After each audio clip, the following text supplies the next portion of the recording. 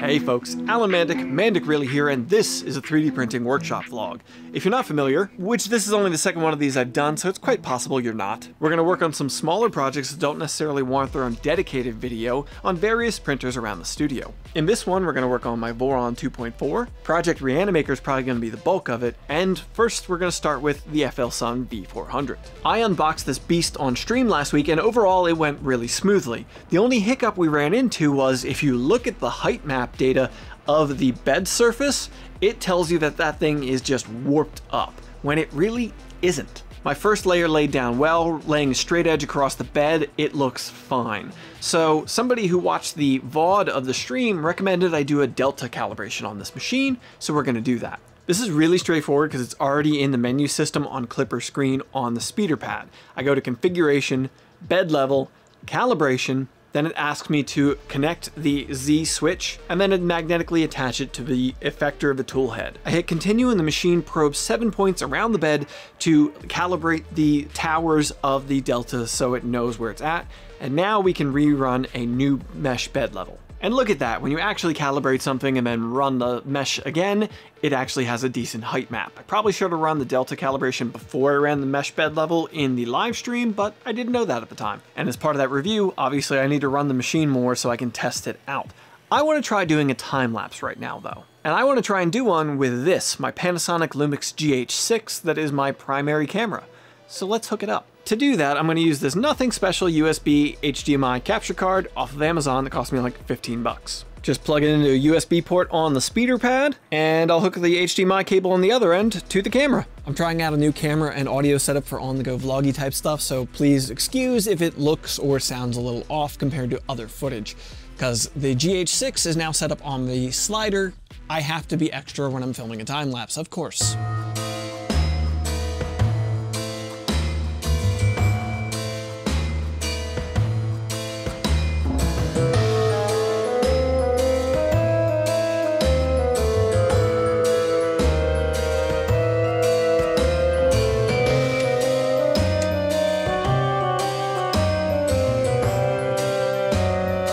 And just like that, the Thing print by JS Studio is done. Took just under 2 hours to print, and overall, pretty good results. So not bad for the first thing that I printed that wasn't a vase on the FLSun V400.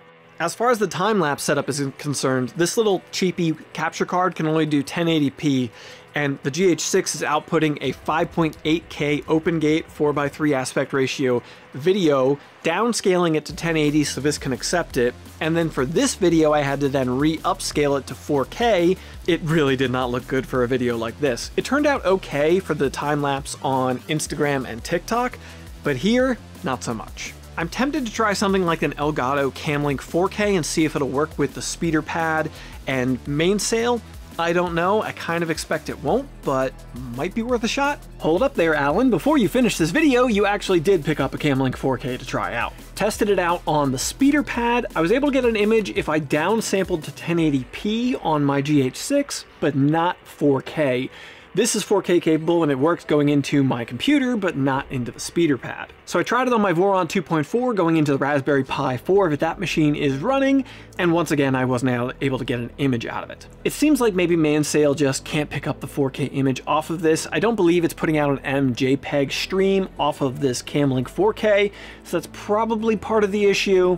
I'm gonna have to look into actually triggering the time-lapse shutter functionality on my camera, which is going to lead to better quality time-lapses anyway. With all that done, we're done with the FLSun V400. It's time to move on to the Voron 2.4.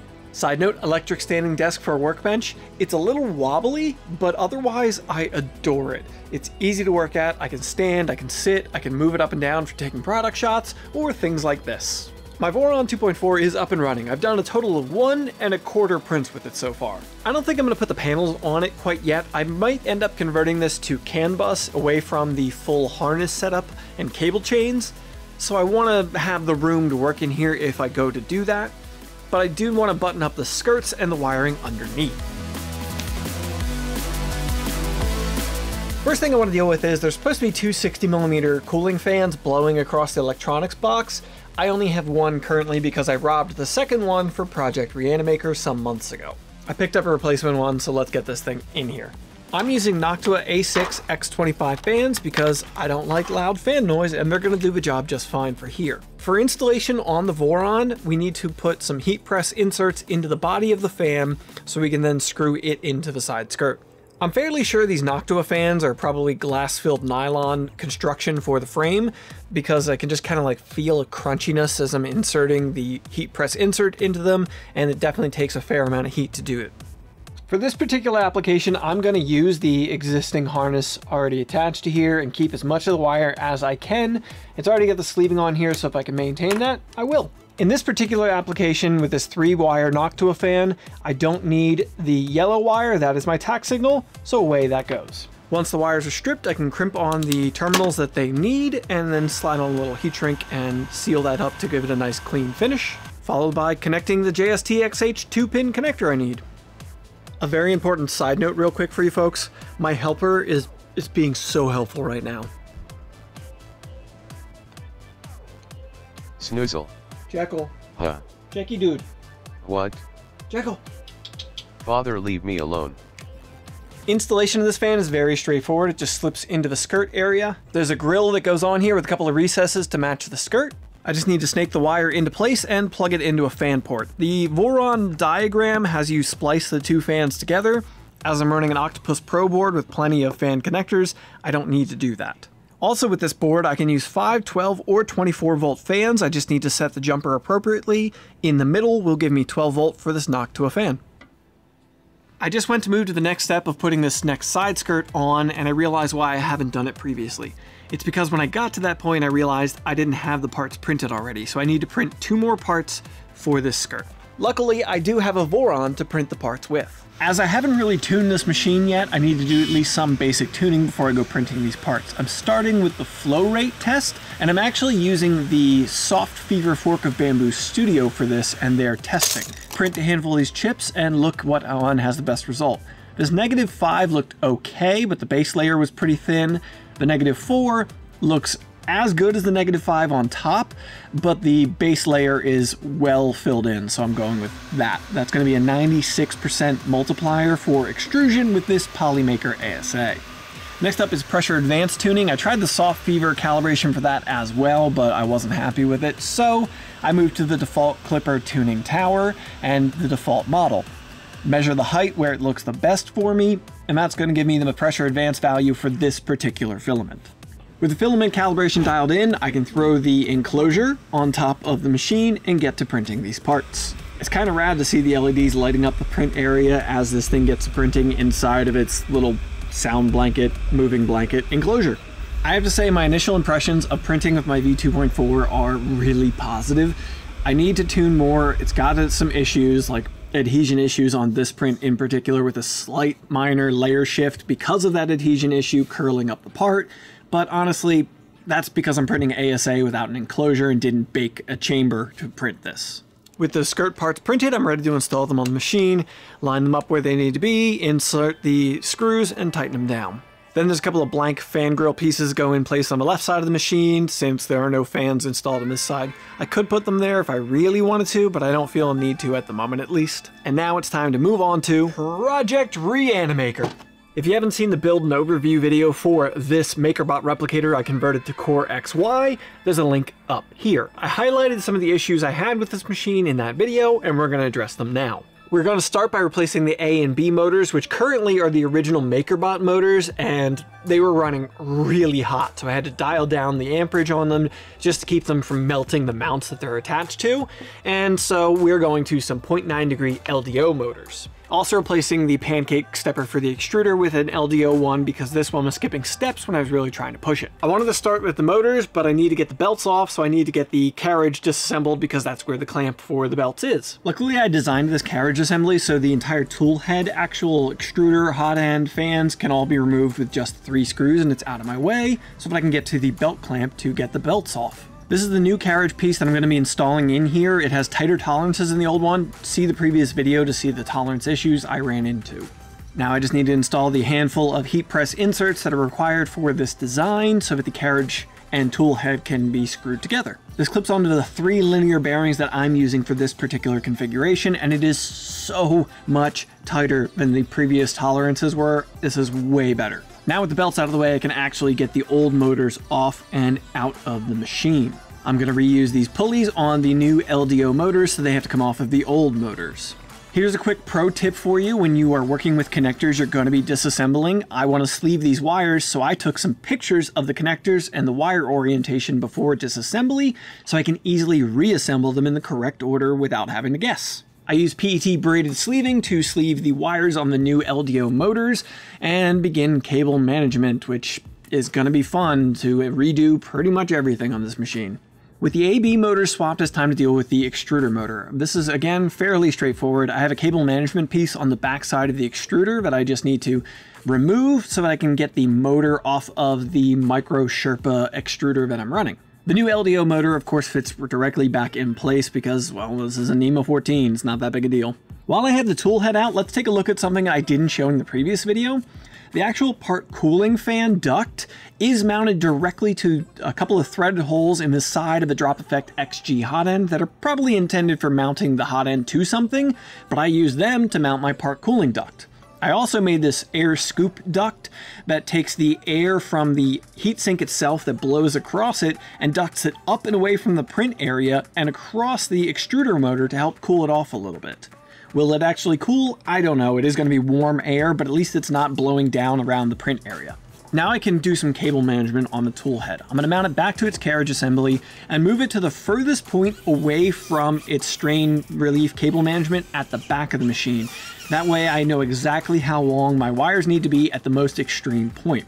I used heat shrink to cable manage this instead of zip ties so that it was a more strain relieving design, and I used extra long pieces of heat shrink at each end of the cable management to again create strain relief. Now with the fun of straightening out all the wires in the electronics box underneath of this thing, I had to go back and redo a bunch of stuff that I rushed through getting this thing ready to take to EARTH 2022 so I could actually clean things up a little bit nicer this time. I ended up extending the wires on the LDO extruder motor. This is something I run into with pretty much every manufacturer of 3D printer parts. Even on this machine, which is relatively small overall, I just didn't have enough wire length. I needed like 6 more inches, so I had to extend those wires. And then I was able to refer back to that picture that I took earlier to know exactly how to pin them into the connector and not be tripped up and have to look it up online or whatever. This is what I ended up with for cable management. It's not the prettiest thing I've ever done by any means, but I know where everything is. It's fairly color-coded, so I can identify the wires as I need and address them later on if need be. Now we can actually deal with the belts and motor pulleys. This belt here, I'm tossing. That was a cheap Amazon one that I just had to use to get this thing together. It's mostly rubber, not a Gates belt, and it's terrible. As far as setting pulley height is concerned, I didn't design any tools or anything. I'm pretty much just eyeballing it off of the idler pulleys that are at a fixed height, and I'll adjust this once I get the belts in place, seeing how the belts want to ride. Belt routing on this machine is as annoying and confusing as any other Core-XY, but once you get a few of those under your belt, this is pretty straightforward to route the belts. No pun intended. I've got the carriage assembly all the way to the front of the box. That way I can use that to help me square things up. I'm going to pull as much slack out of the belts as I can now. I have the tensioners for the motors all the way loosened so that I can use them to adjust later. With the slack taken up, I install the belt clamp so I can check things. Next, I'll move the carriage around through its motion. That way the belts can run through the pulleys, around the motors, and free up anywhere they might have been like a tooth off or something like that. After doing that, I do feel I have a little more slack than I care for, so I'll use a pair of needle nose pliers holding the belts in place, lightly, just ever so lightly loosen up the belt clamp, and then twist the needle nose pliers while still holding on to the belts, and it'll act as kind of a pulley system to pull the teeth through their catches on the belt clamp and then tighten up the system a little more. For now, I'm going to leave just a little extra length on the back of these belts where they're sticking out of there, so I have plenty left to grab onto if I feel that I need to make any further adjustments. I'll do a few prints, let the belts break in a little bit, and see where I'm at. I also have plenty of adjustment left on the tensioners that I built into the system, which are just the motor mount plates being able to be slid back to pull more tension on the belts. And then I can finally, one last time, install the tool head onto the carriage. At this point, I am so very happy that I designed this system to only have 3 bolts to remove that tool head and be able to work with this carriage and access those belts and the belt clamp. It makes servicing this whole setup so much easier. Now I'm ready to power this thing on, and I can dive into Klipper and make the few reconfigurations that I need to, such as increasing my motor amperage from that pathetic 0.5 amps that I was at to the new 1.1 amp RMS for these LDO motors, and resetting my rotation distance for the 0.9 degree motors. With those config changes out of the way, it's time to start printing some stuff. I haven't printed much PLA with this machine yet, so I started off doing a little bit of flow rate calibration and pressure advanced tuning. And quite honestly, that's about all I did with this thing before I decided to see how fast I can print a benchy. I sliced that benchy in the soft fever fork of Bamboo Studio, where I created a profile for this machine based off of Voron V0, which is what I did in Prusa Slicer as well for this. And this beautiful black boat printed in just 22 minutes and 55 seconds. There's definitely some ghosting artifacts and a little bit of cooling issue on the bow. Only having a single 50-15 part cooling fan is not helping me a lot here, but honestly, it turned out better than I expected. Soon I'm going to design an 80XL mount for this so I can tune input shaper on this machine and try and improve quality, but right now I just want to see, can I push the speed a little higher? Can I print an under 20-minute benchy on a wooden box printer? So I jumped into Slicer and did some tuning and tweaking to try and speed things up. I increased acceleration, I changed infill, I changed top layer and bottom layer fill types. These all saved me a little bit of time here, a little bit of time there. Then I set the printing and had a decent layer shift halfway through. But that was a 17-minute flat benchy, it just wasn't a success. So I dove into my config and made a few changes and printed a 16-minute and 33-second 0.21 benchy.